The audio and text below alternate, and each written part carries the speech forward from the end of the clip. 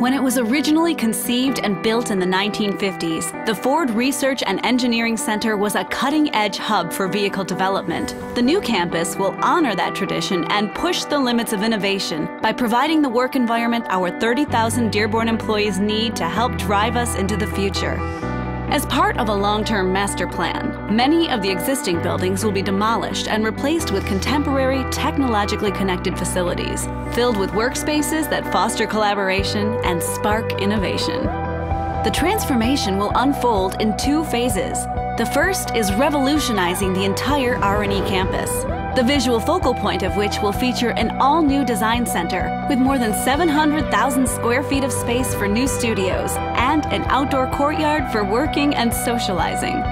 The new campus will be an innovation hub, accelerating the work already being done in all facets of Ford Smart Mobility, including integrating technology into the mobility journey, finding ways for owners to seamlessly connect their digital lives to their vehicles, and testing with the industry's largest fleet of autonomous vehicles.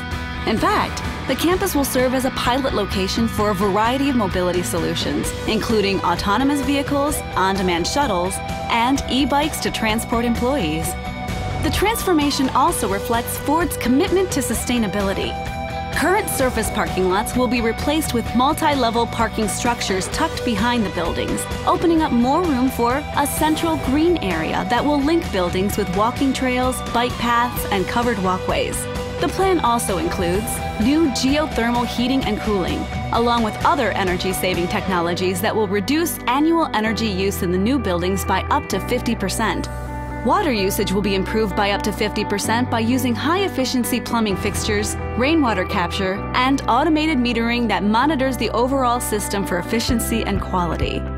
The new campus will also feature a zero-energy, zero-waste sustainability showcase that will use advanced technologies to produce more energy than it uses, giving it a negative carbon footprint. Employee wellness is just as important as environmental wellness. Along with the walkable, bikeable campus, you'll also find a larger selection of healthy food choices, fitness centers, and even more surprises to come. Scheduled to begin in 2021, Phase 2 focuses on renovating the exterior of the iconic World Headquarters complex, including Ford credit facilities. Later this year, World Headquarters will be renovated for a more modern cafe and updated public workspaces. The transformation of the Dearborn campus marks another defining moment in Ford's history as it accelerates its transition to an auto and mobility company.